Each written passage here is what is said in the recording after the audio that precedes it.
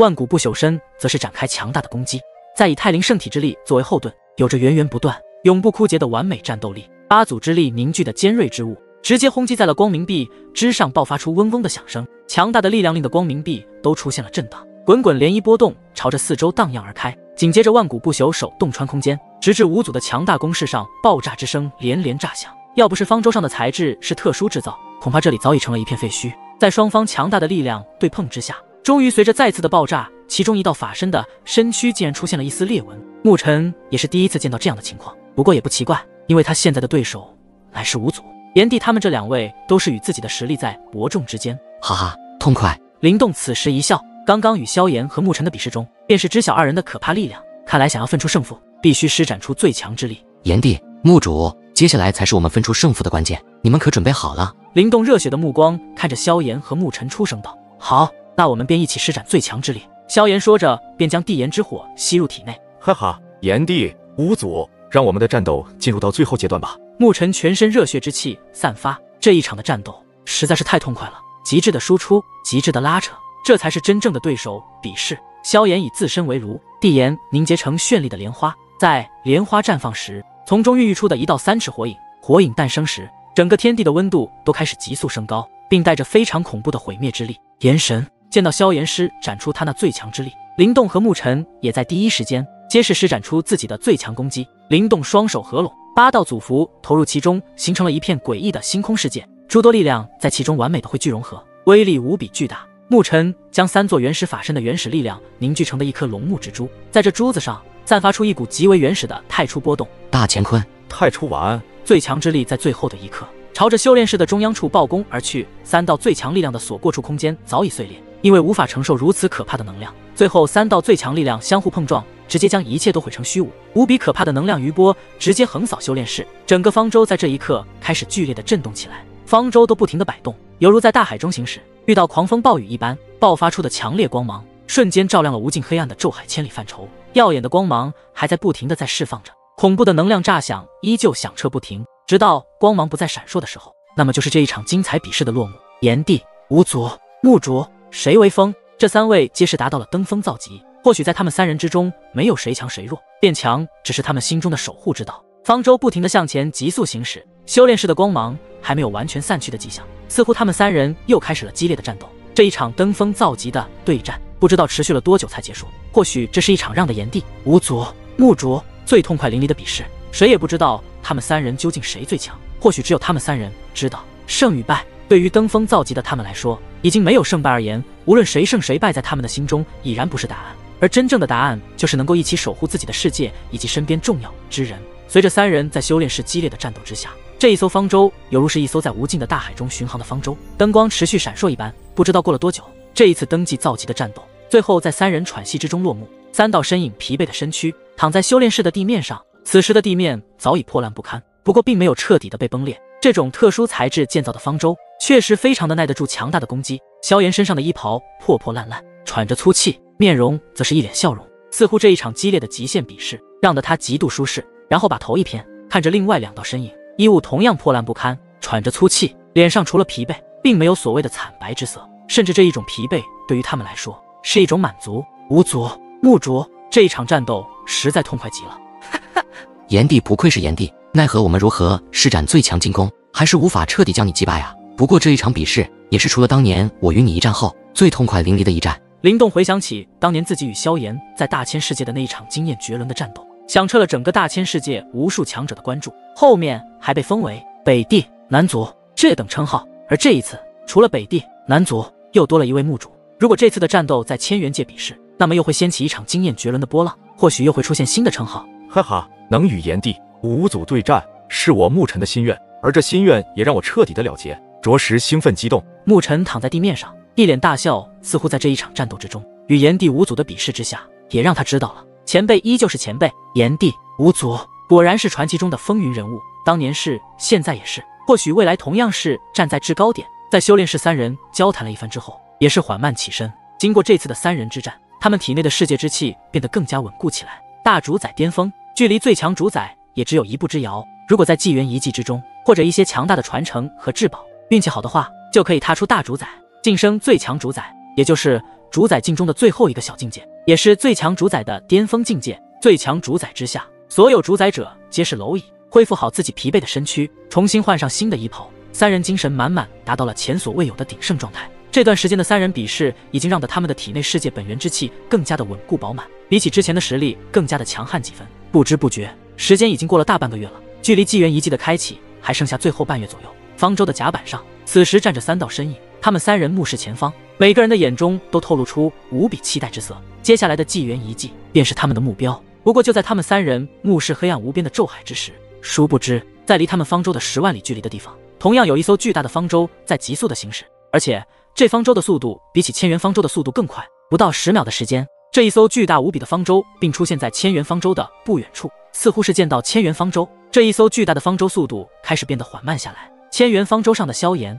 灵动、沐尘则是极度凝视着向自己缓缓靠近的方舟，因为不知道这一艘方舟是来自哪一个大界中的强大势力，也不知道是敌是友。不过随着这一艘巨大方舟靠得很近之时，萧炎三人并在这一艘方舟上看到了2个大字，这2个大字便是大元。萧炎、灵动、沐尘并没有听说过什么大元。老海正在思索间，这一艘方舟的甲板上便出现5道气息极强的身影，在萧炎主境灵魂的感知下，这5位之中为首的一位男子竟然就连萧炎都有些吃惊，因为这位男子世界之气比自己更强，而且强的不是一星半点，而是一个天与地的差距，很强，太强了。而这位男子的身后有2位男子和2位女子，男子皆是长相英俊潇洒，而2位女子简直就是人间尤物，容颜绝美，其绝美程度并不亚于轩儿、彩铃以及林青竹、殷欢欢和洛丽。而这4位的实力竟然与萧炎、灵动、沐尘一样，同样达到了大主宰巅峰，但是一下子便出现如此恐怖的强大阵容，让得萧炎三人都是微微一惊，在心底里便是已经揣摩出对方的来处，应该便是其他大界中的主宰者。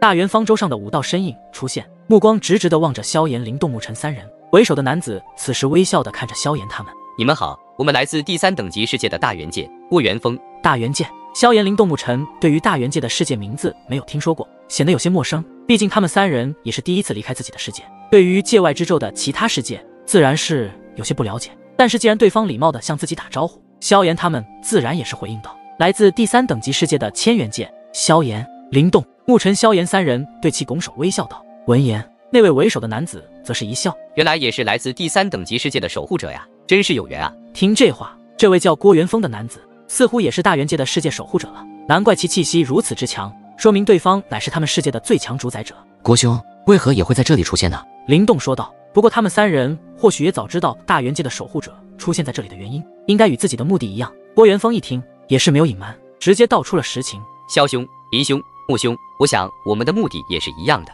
马上纪元遗迹就要开启，将会有诸多强者前往，所以我们也是不例外，哈哈。看着这位来自第3等级的大元界最强守护者，似乎也是性情开朗豪爽，萧炎三人对此也是有些好感，与之交谈也相当融洽。正如郭兄所言，我们也是前往纪元遗迹。萧炎笑道：哈哈，那太好了，这一次前往纪元遗迹的有很多强者，就连第2等级世界的那些守护者都会出现，而且距离纪元遗迹还有一段路程，我们可以一起，因为宙海之中时常会有大宙风暴，可以有个相互照应，不知意下如何？郭元峰微笑道。身为大元界的最强守护者，他对萧炎、灵动、沐尘三人也表示非常的有好感。萧炎三人闻言，心中也是微微吃惊，这位郭元峰的实力至少都是超越了大主宰巅峰的境界，还会如此小心翼翼地忌惮大宙风暴吗？还是真如之前知晓，这大宙风暴的威力极强，就连最强主宰者都有些棘手不成？但是萧炎三人也感觉这位郭元峰在他身上并没有感觉到所谓的阴险，或许正和自己一样，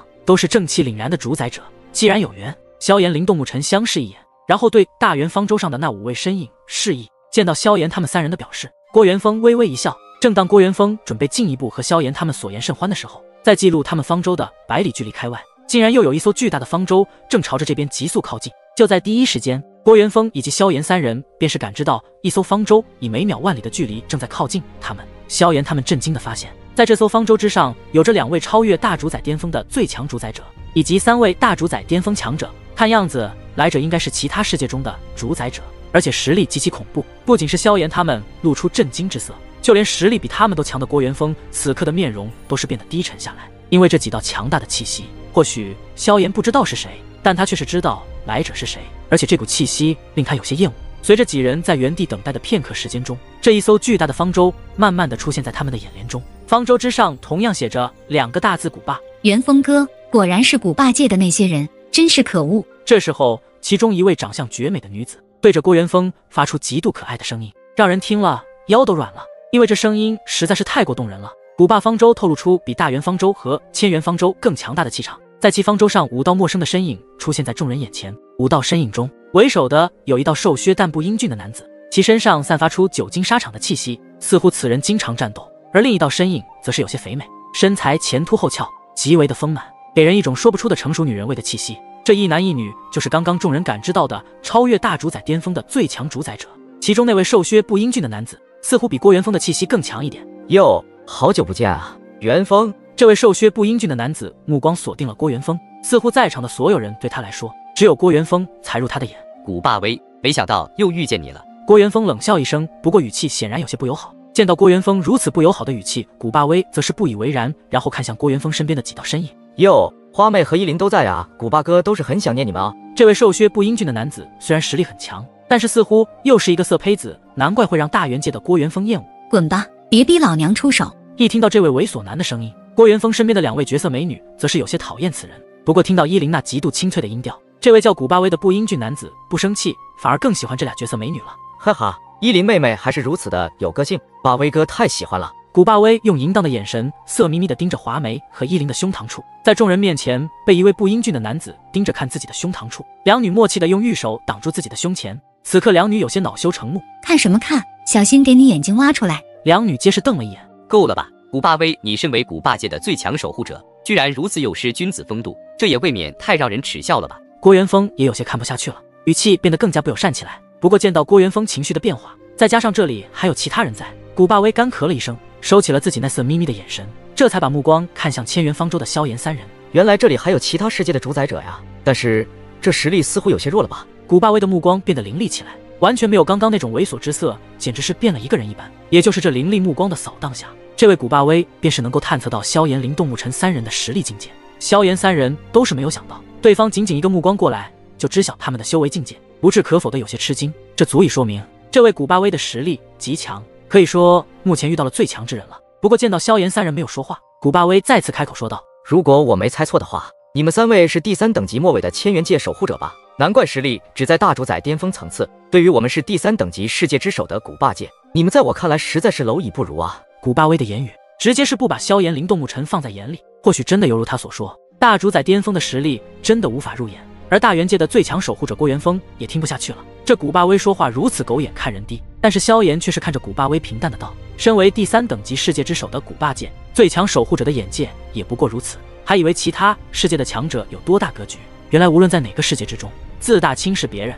看人低的人都是有存在啊。古霸威几人有些一愣，这个来自第3等级末尾的千元界只有大主宰巅峰势力的守护者，竟然用如此的口气和第3世界最强守护者说话，看来真的是初生牛犊不怕虎。有意思，无知的人让我有些意外。既然如此，那便让我试探一下你的实力是否可以和嘴巴说的那么硬气。话音刚刚落下之际，古霸威双眼一动，随着冷哼之声响起，一股最强世界之力的威压便是朝着萧炎、林动、沐尘三人笼罩而下。见到对方说来就来的强大威压，萧炎三人也不意外，立马运转体内的世界之力准备抵抗，但是被一股柔和的强大之力抵挡而下，直接抵消了古霸威的强大威压。见到自己的威压被一股强大的力量抵挡，古霸威眼神阴冷，便出声道：元丰，你……而后者直接打断古霸威的话，有些怒意道：古霸威，不要仗着你是3界之首的最强守护者便可以欺压其他人，要知道你们古霸界能够挤入第3世界之首位，则是依靠着那个神器大界为凭。如果没有了大界为凭，你觉得你们的古霸界还会是3界之首吗？大界为凭乃是大宙中72大神器之一，排名第59，而且神器一般在第3等级出现的很少，基本都是来自第2世界的那些大界之中强大种族拥有，这也是古霸界能够成为3界之首的原因。大界为凭是上一届古霸界在纪元遗迹之中获得的至宝，如果释放其大界为凭的能量，便可以让整个古霸界中的资源提升到一个新高度，甚至在某一段时间内将原本是第3等级世界的古霸界维度进入到更高维度之中，也就是第2等级的世界之中。如果在这个时候古霸界的人去修炼自身修为的话，那么将会大大的提高修炼速度。所以看整体大界的底蕴实力来说，古霸界是当今3界之中的最强大界，所以古霸界中诞生了2位最强主宰，也就是古霸威和那位肥美成熟女子青玉凤。虽然同为最强主宰，但是在这个小境界之中又划分4个层次：初期、中期、后期、巅峰。古巴威的实力则是已经达到了最强主宰中期，青玉凤则是最强主宰初期，与大元界的郭元峰一样的同等境界。而最强主宰乃是主宰境中的最强的存在，所以修为实力只有大主宰实力的，在他们眼里就是蝼蚁。算了，不与你们一般见识。我古巴威可不是来与你们打架的，在没有进入纪元遗迹中之前，这次就饶了千元界的3位蝼蚁。下次在纪元遗迹中相遇的话，那么就不好意思，别怪我们出手。古巴威虽然眼睛看着郭元峰，同时这话也是说给萧炎3人听的。萧炎他们怎么可能会听不出来古巴威话中的意思？萧炎3人没有惧意，反而暗自心想，到时候谁不好意思也说不定。不过萧炎3人则是没有把这心想的话说出来，而是到时候用行动来证明。而这时候古巴威也不与他们争辩，便是再度向郭元峰说道：元峰，你我也已经相识数万年了，这一次想要在纪元遗迹之中夺取各大至宝神器和强大的传承，则是非常困难。要不要进去之后你们跟随我们古霸界？如果到时候寻到一些至宝，可以分你们一点哦。原本就恼羞成怒的花妹和依琳，则是直接对着古巴威怒道：我们大元界想要夺取纪元遗迹中的至宝，还需要和你们合作。你们这些古霸界的人，我们可是很清楚，如果和你们合作，恐怕我们都没有好下场吧。这两女所说的话可不是空缺老巢，而是实实际际的发生过。上一届的纪元遗迹，同样是古霸界的另一个强大种族与古巴威这等人合作共赢，到最后古巴威则是过河拆桥，直接在纪元遗迹中快要关闭之时，对原本合作的种族发起了攻击，最后抢夺了这个种族所获得的一个神器，最后还将他们永远封闭纪元遗迹之中。而这个神器就是72大神器之一的大界为凭，所以和古巴界合作就是这个下场。见到两女这般说话，古巴威也没有反驳，因为他无法反驳，这是事实。古巴威，你以为这次来纪元遗迹的主宰境强者只有你最强吗？听说这次的纪元遗迹开启，连第2等级世界的那些最强守护者都会出现，而且就连天元界的人都会出现在纪元遗迹。闻言，古巴威一笑，能够让我忌惮的人，在第2等级世界中不出10人，只要不是天元界6尊之神的那些怪物出现，我古巴威的修为已达到最强主宰境界，除了他们没有怕过任何人。是吗？你可不要忘了，当年将你击败的天人界最强种族的那位幽阴主，似乎这次也会出现在纪元遗迹，所以你最好还是小心些，不要半路被截胡了。郭元峰不相信地说道，想起当年那位来自第2等级世界的幽阴主与古巴威的对战，还真是最强主宰间的巅峰对决。不过最后古巴威还是败在了幽阴主那一掌之下，被郭元峰提起这令他一生都不愿提起的事情。首次见到这位古巴威的情绪竟有些微妙的变化，有些事我劝你最好不要提，不然祸从天降，你明白吗？而郭元峰可不是被吓大的，直接回对道：祸也不是那么容易在我身上发生的。此时此刻，古霸界与大元界的对话已经进入一触即发的局面，因为郭元峰身为大元界的最强守护者，而古巴威身为古霸界的最强守护者，同时也是3界之首的最强主宰者，自然会碍着面子。这时候如果谁退后一步的话，那么就是怂。原本以为这位3界之首的最强主宰者会发起进攻，不过却出乎所有人的意料。哼，既然如此，那么我们就在纪元遗迹见，到时候你们大元界的人一个都逃不了。然后对着身后的几人说道：我们走。随着古巴威的话音落下，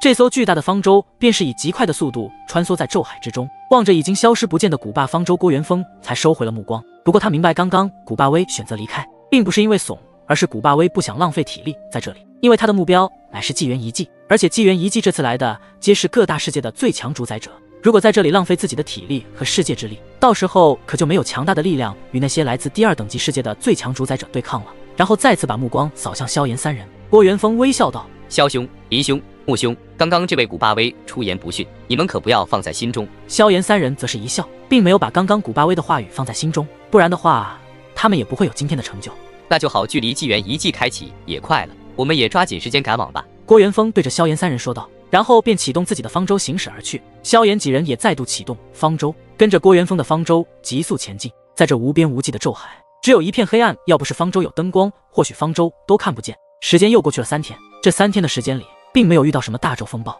非常稳定的行驶着。行驶到一片区域的时候，这里的感觉让人不适，萧炎总感觉这太过安静了，也就是这种安静下隐藏着危险。宙海本就是虚无，安静也很正常，但是从感觉上似乎有什么事情要发生。为了安全起见，萧炎用灵魂力量传声给前面的那艘方舟上的郭元峰：郭兄，小心些，我感觉会有什么事情发生。好。然后郭元峰的目光扫视四周无比黑暗的宙海，他的修为已经达到了最强主宰境界，所以他也发现了此处的异样，然后对着身边的几道身影开口道：加强方舟的防御。其中一道身影来到方舟的最前方，从那戒之中再次拿出了数万枚主气丹，放入漏斗式的洞口中。随着数万枚主气丹的灌入，大元方舟的防御罩似乎充满了一股强大的力量，比起之前更加的无坚不摧。千元方舟和大元方舟急速行驶之时，突然间在他们的遥远前方有一团灰色云雾，但具体看不清是什么东西。随着方舟行驶的越近，慢慢的在萧炎的灵魂感知下，发现前方那一团灰色云雾并不是什么云雾，而是风暴，也就是大宙风暴。